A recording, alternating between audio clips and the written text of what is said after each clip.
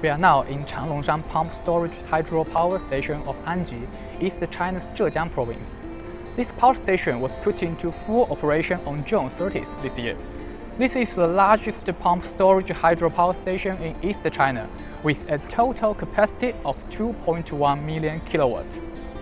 This is the first month that the power station was put into full operation, which is also an important time for Zhejiang power grid to meet the peak summer season.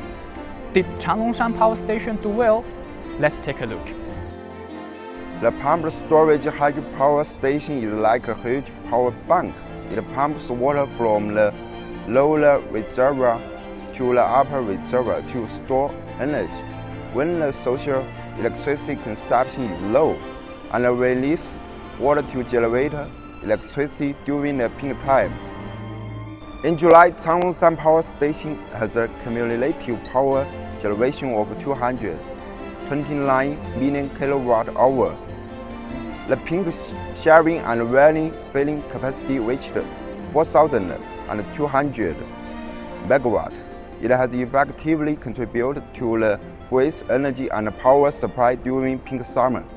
A total of 350,000 kilowatts pumped storage units have been installed at Changlongshan Power Station, which can generate 2.435 billion kilowatt-hours of electricity per year, reduce coal consumption by about 210,000 tons and reduce carbon dioxide emissions by about 420,000 tons.